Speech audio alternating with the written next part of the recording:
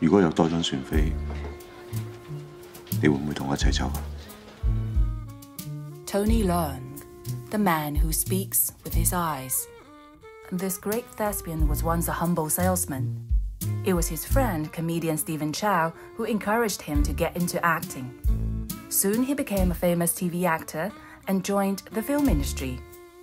He became well known worldwide through Lust Caution, Infernal Affairs, 對唔住，我係差人 and Wong Kar-wai's films. Leung's known to immerse himself in every character he portrays and plays them well, natural and nuanced. In real life, the Hong Kong star is a quiet person. He said he's used to hiding his emotions, having grown up in a single-parent family. That's why he rarely plays a dad on screen. It reminds him of the time his father left.